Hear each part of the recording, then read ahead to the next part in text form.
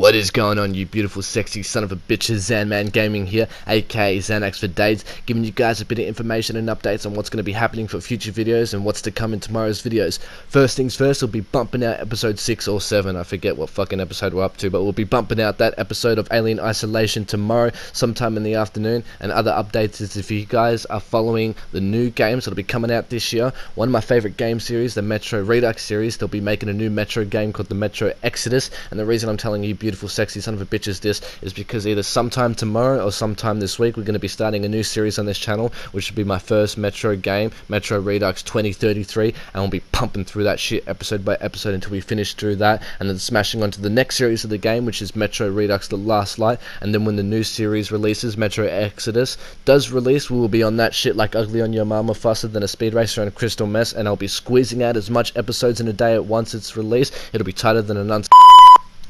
But hey, anything for you beautiful people.